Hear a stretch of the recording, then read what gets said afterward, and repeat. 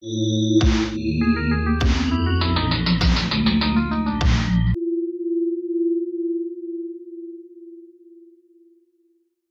was that guy who was overly dependent on electronic devices.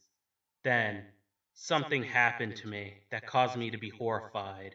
Here's how it went down.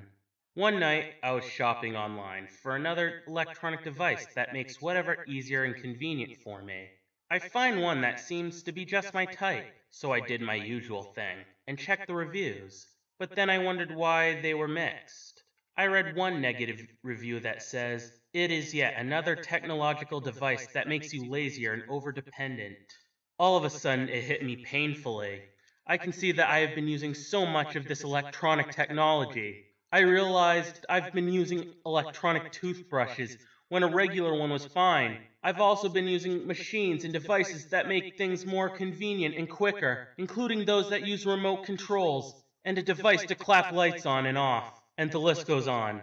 All because I was too lazy to get up and walk. And so I realized that all of this time I was able-bodied, and they were unessential to my life. And yet I've been using all of this convenient technology because of how easy and fast using them were. And without them, simple tasks would seem more labor-intensive.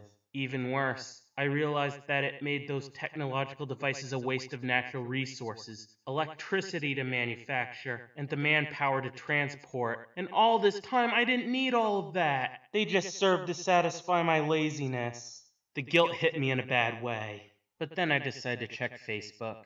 Maybe that would make me feel better.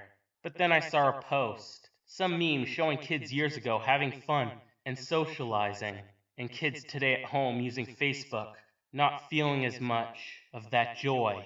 Then I recalled learning that social media isn't as good as interactive communication with friends, and I preferred Facebook over that, and it's where you see and read pointlessness. My life of this electronic heaven turned into a nightmarish hell for me, and I felt guilty of myself and regretful in so many ways.